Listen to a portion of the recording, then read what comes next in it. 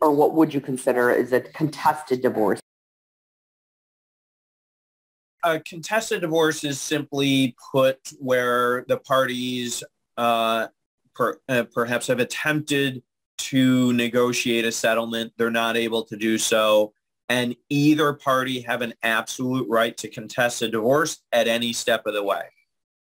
So the way they do it is by filing a request for judicial intervention to get a judge assigned to the case. And then they're also allowed to file one of usually two additional documents. One is called a request for preliminary conference, and that's just your first meeting with a judge.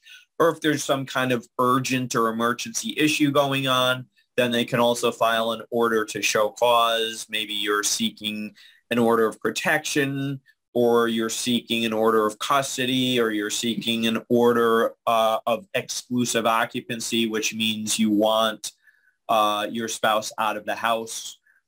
So you always have that option to do that.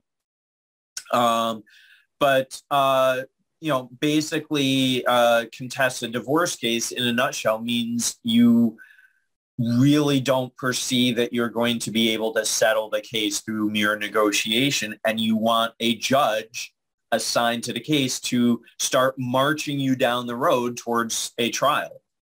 Doesn't mean you're going to have a trial. And again, the vast majority of contested divorces still end in a settlement.